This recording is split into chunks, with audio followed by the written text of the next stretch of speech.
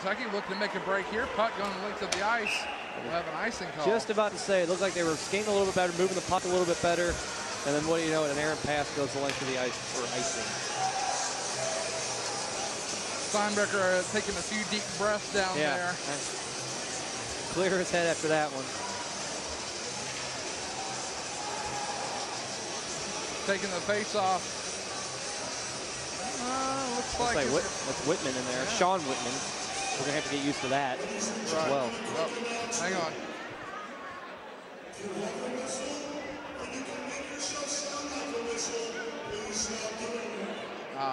Somebody either has a whistle or it sounds like they're making whistling noises. I wonder if it's the Vuvuzela. No, the Vuvuzela's could be distracting. I don't know. It's not. It is distracting. No, it's not. That ruined the World Cup. Oh, be quiet. Back to action. There's no soccer references tonight. Back to action. Puck in behind the net. Kentucky looking out front. And Lynn trying to cover it up. He can't. Puck in behind the net here. That's Holmes with it, trying to get it out to Hubbard at the point. That was deflected out to neutral ice. Hubbard, of course, known for his wicked slap shot. Holmes trying to get back into the zone. Turn back over to Eastern Kentucky as they will clear it. Hubbard to pick it up for Kentucky. Big. Hubbard almost got dumped into the Eastern Kentucky bench that time. A nice clean check by number 33, Ryan McNutt.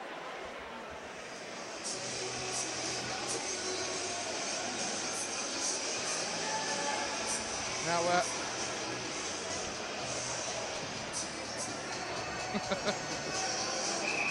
So we'll have a face-off here. Looks like it's going to be in the neutral zone as that. Phillips wins the draw for the Cats. And Phillips trying to chase it down, kept in by Morgan. Morgan will rip one himself. Nice save there from Lynn. Kentucky might need to start thinking about putting some more traffic in front of Lynn. He's eyeing the puck up very well in the last 10 minutes or so of gameplay and making some nice saves. Starting to figure out, and we're having another icing coming this way. Got to be smarter than that if you're Eastern. You can't give an offense like Kentucky this many chances deep in your own zone, because eventually they will put the puck in the net and your deficit will spin for you. So you almost have time to sit there like you're shocked. Freaked out under the pressure. Oh man. Yeah. Yeah, it was one of those situations. Like it was too open and you had to think about it, and a quick game like this, thinking will often cost you. Shot, save, puck in behind that, wrap around. Nice save by Lynn. Will cover it up. Nice play there to get a face-off. Borgard being the official on the bench there, he stuck his hand up pointing for a goal.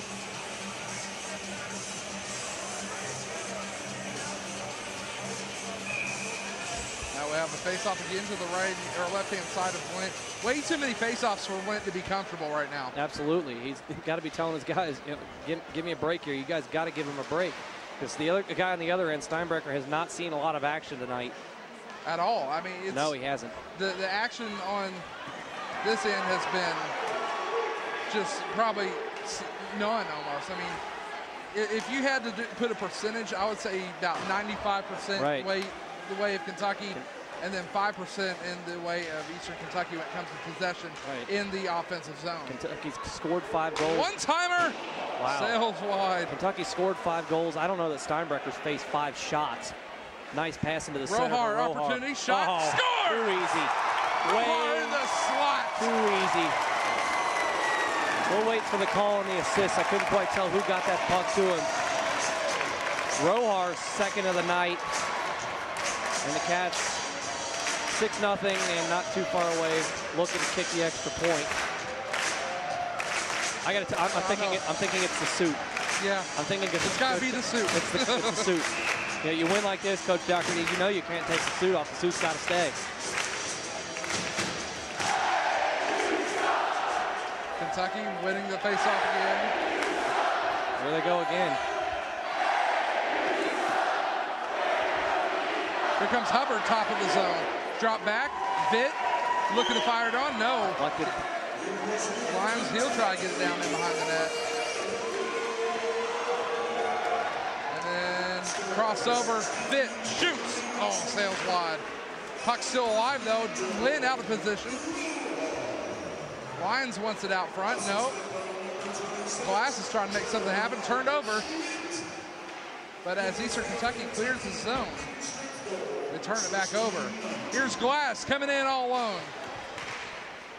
One-timer for Getz, and he scores! So Getz with a one-timer, give Glass the assist. What else is new? 7-0 now. The kick is up and good. 15:32 remaining. Kentucky leads. The first goal of the second period, Rohar from Schmidt with the assist at 16-19. Now Getz from Glass. We'll wait to see if maybe there's a second assist, possibly from Vitt. Wow. 7-0 after not even 1.5 periods. No. That goal, those two goals scored 47 seconds apart. Here comes Whitman now. He's got Nicker up there. And Whitman. He loses control, though. Whitman able to come back and hold on to it. He's in the slot. Tried to get it up to Nicker. Now here's Hubbard with an opportunity. He's going to shoot it. He's in the slot. He fires once. Puck's still alive. And he's going to cover it up.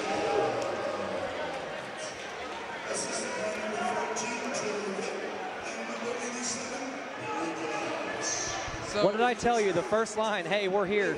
Michael Getz on the goal, Billy Glass and Taylor Vitt on the assists. Again. They're here. Yes, they are.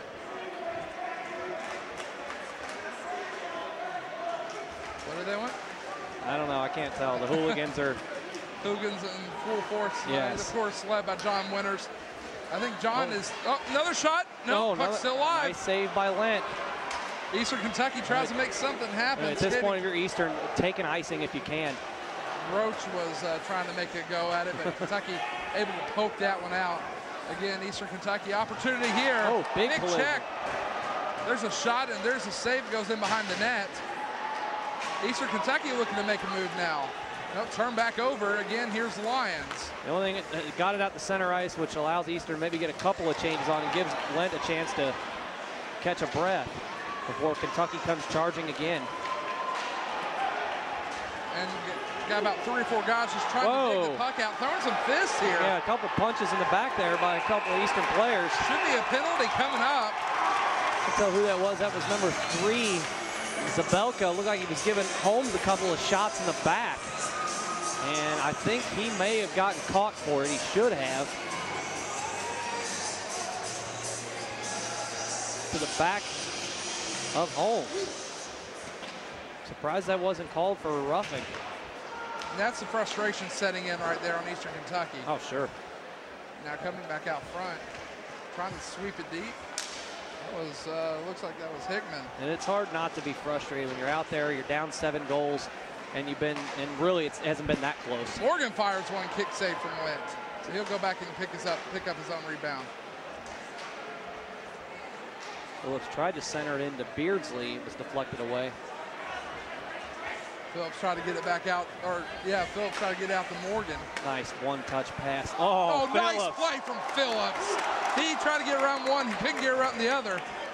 Wow. Just a touch pass around the defender, and left that defender standing in his tracks. I believe that was McNutt. He went around. I checked that was Stannis. Wow.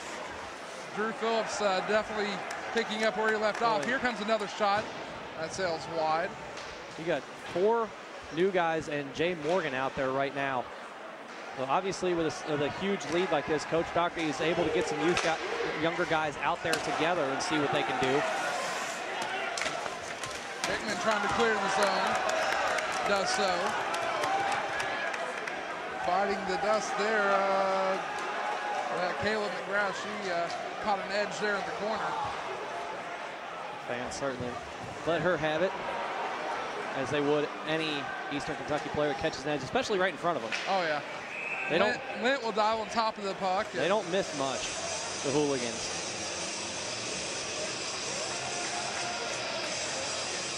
12:25 remaining in period number 2. 7-0 Kentucky in control.